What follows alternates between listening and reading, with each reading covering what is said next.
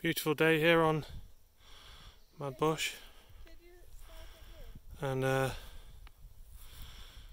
just going to do some maintenance. So we're going to take these trees down so then you get more of a view, and also because we want to plant this across with some trees on swales potentially,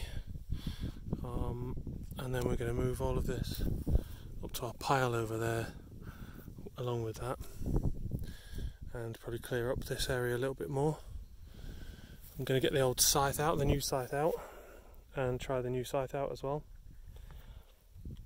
So yeah, tools of the trade, we've got a little chainsaw, some snippers, a Barco saw, and we're also going to try out building a step and see how wide the steps we need to be, that kind of stuff. So today should be pretty good. I think Russ has done a runner.